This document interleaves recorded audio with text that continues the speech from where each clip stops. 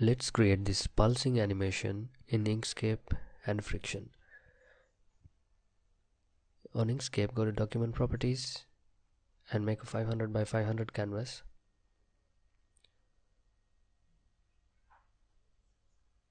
Let's draw the rectangle and give it a dark color. And I'll draw some more rectangles to simulate a map. Control D to duplicate this and repeat the process.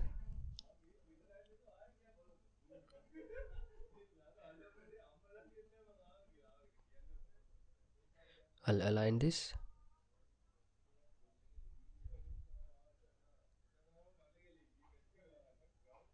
Now let's rotate it a bit and take the pen tool and add random paths. Now select everything and go to Path Union. Duplicate the background rectangle. Now select the other one and go to Path Intersection.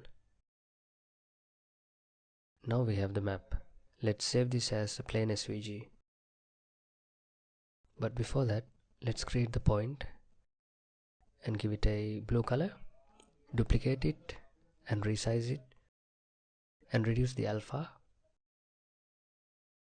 Repeat the same process to get a pulsing effect and reduce the alpha.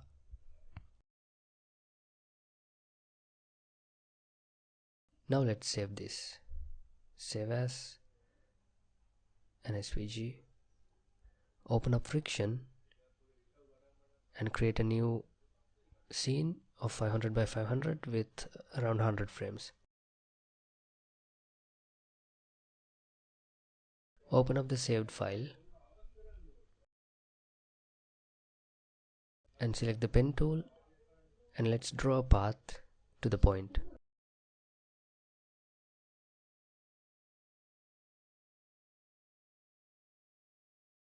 I'll change the style, give it a 12 and change the color.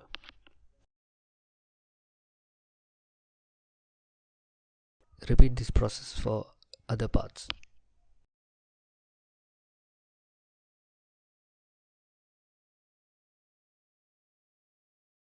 Now let's animate this path. Select a path and right click and select path effects, and now let's add a subpath effect,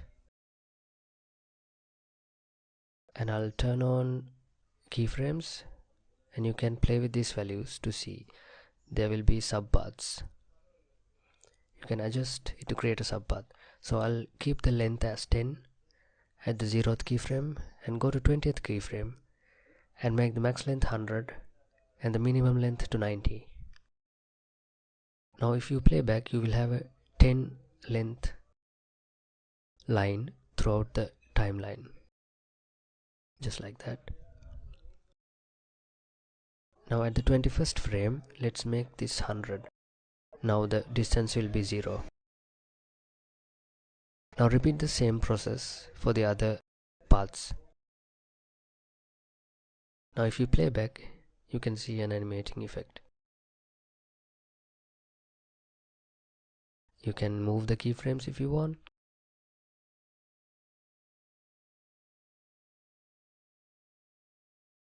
Now select the circle.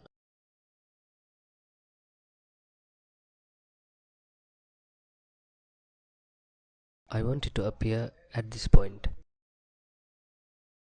at the 15th frame, at the opacity to be 0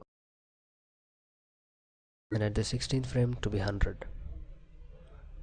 Do the same thing for the other circles.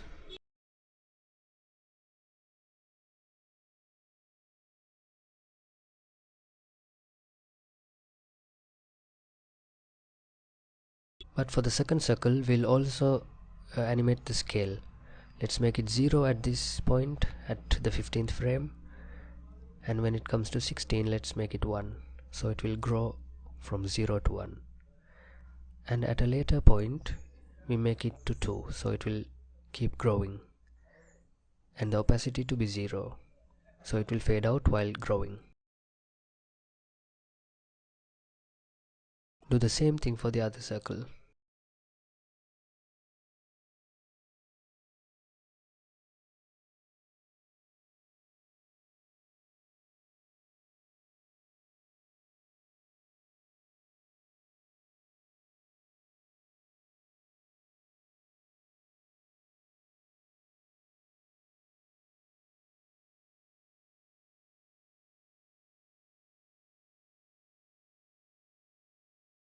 Now let's play this back.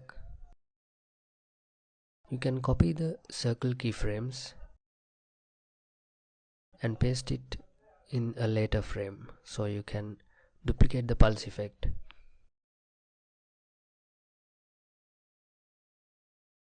Let's increase the scene frame. Now copy this and paste it here. Ctrl C and Ctrl V.